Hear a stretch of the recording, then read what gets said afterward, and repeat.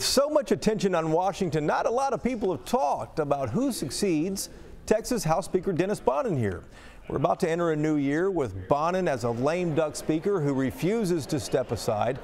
Maybe discussion hasn't happened because Republicans are not entirely sure if they will have a majority after November.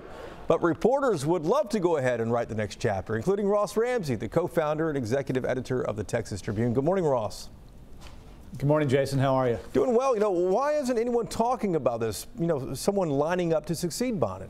It's interesting. Usually when a speaker falls or says, as in this case, he's not going to run again, there's a crowd. There was a crowd a year ago when Dennis Bonnen won the race. But this time there's a lot of uncertainty around this. Bonnen hasn't gone anywhere, and people are looking over their shoulder at him. As you mentioned, the Democrats are trying to win a majority in the House, which would switch the party of the speaker. And a lot of people don't want to stick their heads up too early and get them cut off.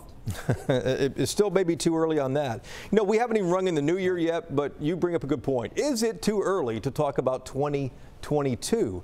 Seems like forever from now. But who are the Texans you're already watching and why? Well, I know this drives people crazy, but if you're planning a political race, you plan it way ahead. You try to start raising a bunch of money before you get to the race. Sometimes if you raise enough money, you can scare everybody else out.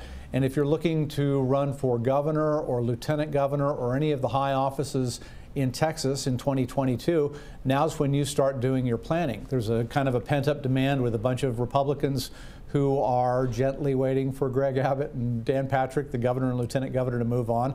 That includes all the statewide officials from Ken Paxton to George Bush to Glenn Hager. And that kind of talk is slowly making its way around Austin now. Wow, it is never ending. Ross, thanks. Back to you in a moment.